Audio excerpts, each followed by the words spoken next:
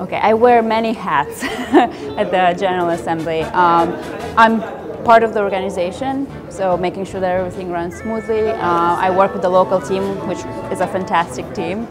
I also am part of some of the discussions.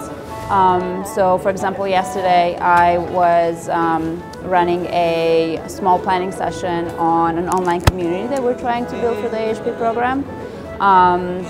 And I'm also here to, just talk to people, talk to our fellows, talk to our advisors, see where people are at, what their needs are, what their thoughts are about all the sessions and everything that's happening. So I'm kind of a woman of all trades.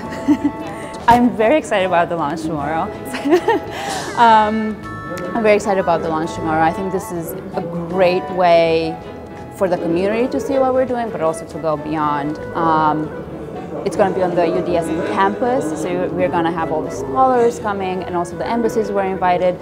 And what's even better, we have the authors who can speak about it takes a long and very hard time to put out a book, to have a cover and to be printed and to hold it in your hand.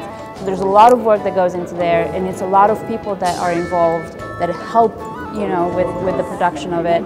So I think that it's going to be a great celebration of all this hard work that went into it, into each one of these books, and hear from the authors about their work and their passion. I think it's going to be great for everybody involved, even non-humanities people. Once a book comes out, we have a secretariat in South Africa, and she's amazing at trying to reach all the libraries in the sub-Saharan countries that we work in to make sure that they get the books, that they have the books available. But we have to also go beyond that and make them available at,